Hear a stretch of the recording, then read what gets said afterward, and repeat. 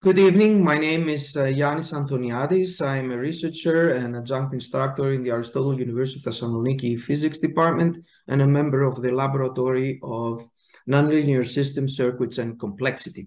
In my talk, I will present the complex network time series analysis of current time series in nanotransistors with the visibility graph algorithm.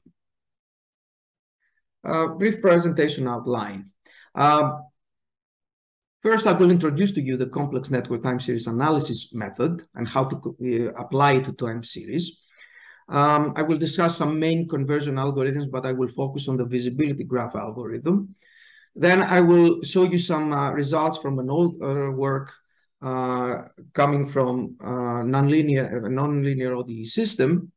And then I will show you how to apply this method that we applied very recently in noisy current signals coming from nanotransistors. First of all, what is the purpose of time series analysis? Well, the basic aims is to characterize the state of an underlying dynamical system. So given a time series, you want to see if it's periodic, quasi-periodic, chaotic, if it comes from a critical system, is it random, and so on. Characterize the topology is a second goal. Is it smooth? Is it fractal? Is it multifractal? And also, you would like to get a fingerprint of the underlying dynamical system by analyzing time series from it. What are some of the classical tools we have for to achieve these goals? Well, they're very well-known tools from linear and nonlinear analysis and statistical mechanics.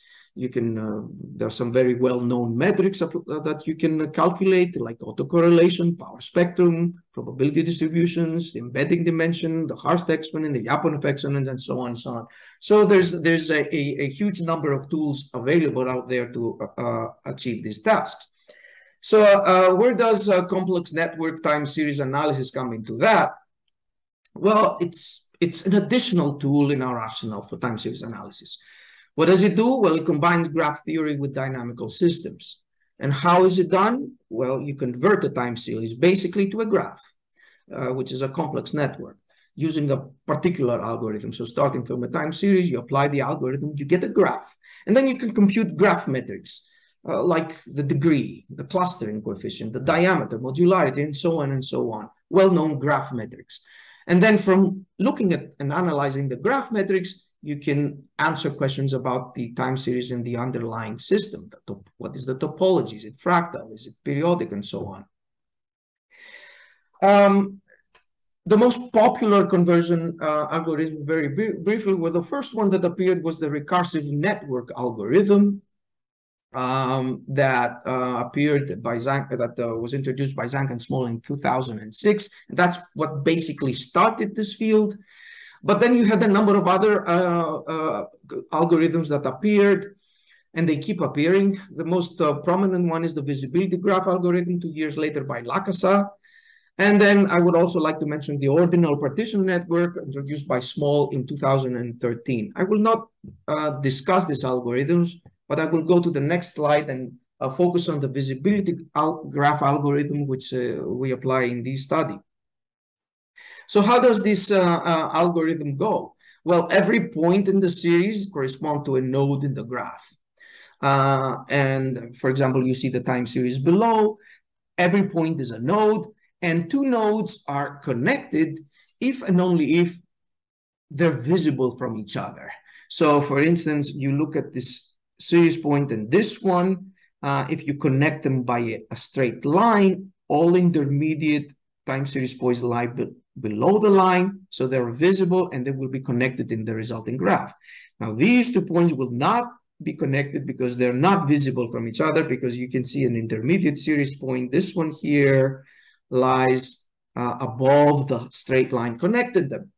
So this is the way you create the visibility graph.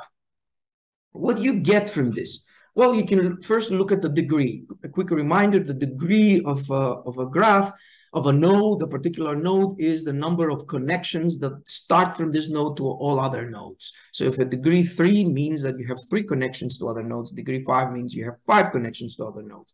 So if you look at the degree distribution of all the nodes in the visibility graph, Well, if the underlying series were periodic, you will get simple degree distributions. If they had fractal topology, you will get degree distributions which surprisingly, not surprisingly, have power law tails. And if you had random time series, you get exponential decaying details. So you get a lot of information about the topology of the time series, but looking at the degree. But what kind of other information can you get from other graph metrics? Other graph metrics can give you a more subtle fingerprint of the underlying dynamics. But there are some other open research questions. Is there an identifiable correspondence between particular graph metrics and the classical metrics? For example, can you relate the Lyapunov exponent of the time series with some graph metric from the resulting visibility graph? This is an open question.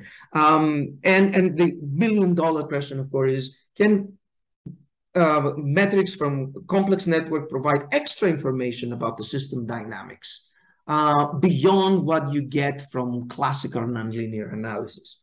Then it means that this tool provides some added value to analyzing the underlying system. Here I will show you some results.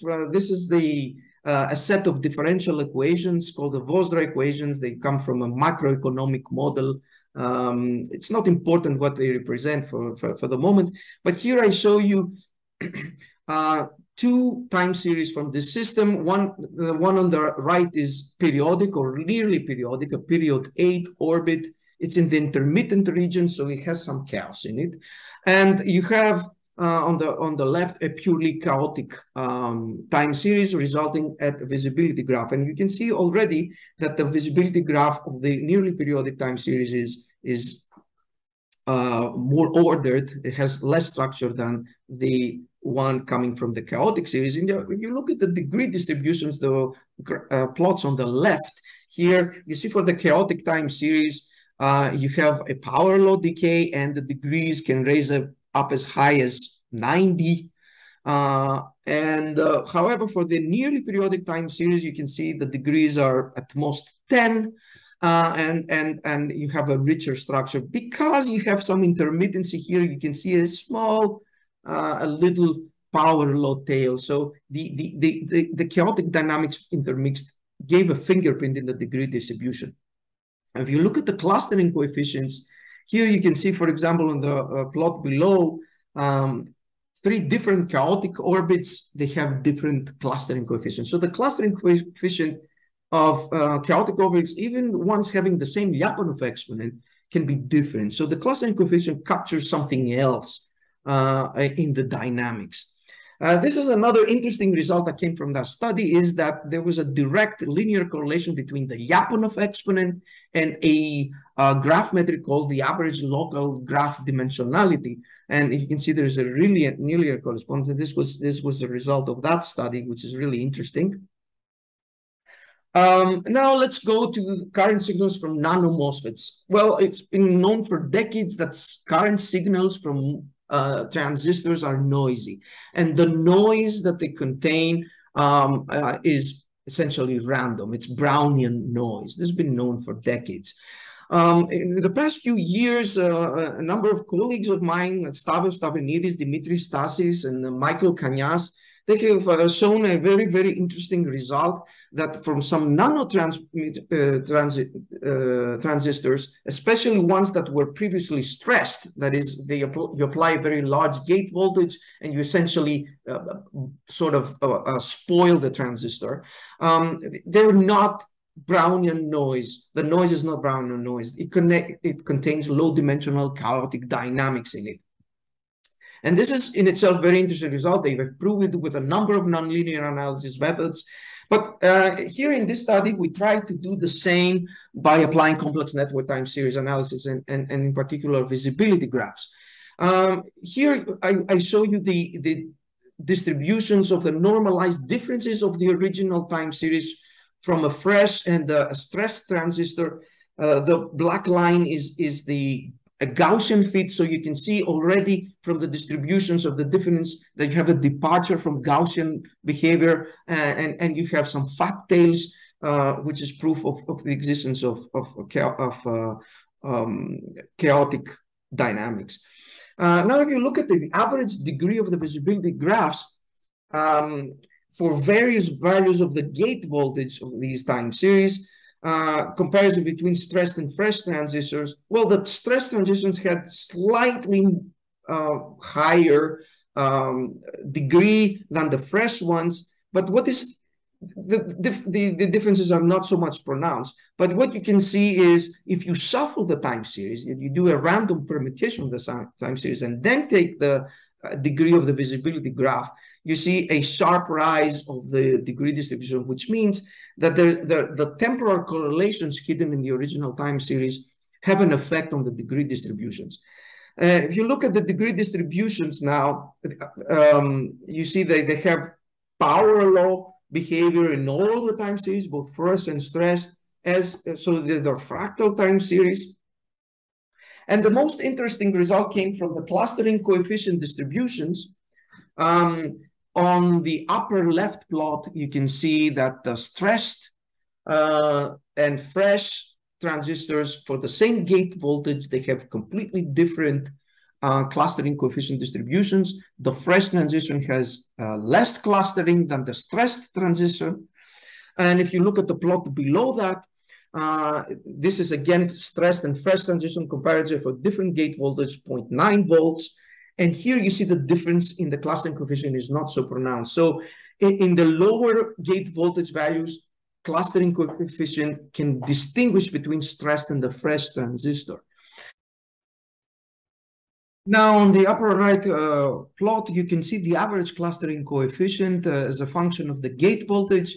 You can clearly see that as the gate voltage increases, the average clustering drops for both the fresh and the stressed transistors. So another interesting fact is that if you shuffle the series, you don't see a significant difference between the original series and the shuffle time series clustering coefficient, which means that the clustering coefficient depends on the fat tails. When you shuffle, you do not you destroy the temporal correlations, but not the fat tails. So a clustering coefficient depends on the fat tails. In the next slide, I show you some two more metrics, connectivity and modularity. The interesting thing here is that if you do another processing of the time series, if you Gaussianize, that is, you keep the temporal correlations, but you destroy the fat tails, and so you have a Gaussian distribution of differences, you see that there is a very pronounced difference in the resulting visibility graphs. The Gaussianized time series have large connectivities, and if you look at the modularity, though, you see that the Gaussianized time series have lower modularities. So the original time series keeping the fat tails are more modular. So as a conclusion, we have seen that the complex network time series analysis capture the subtle system dynamics. The graph metrics distinguish between fresh and stressed transistors. They distinguish between various values of the control parameters, which is the gate voltage, and they also capture temporal correlation as well as the existence of fat tails in the distribution. As part of future work, we would like to repeat this analysis with other algorithms, such as the OPG algorithm. Thank you for your attention. I will take any questions that you may have now.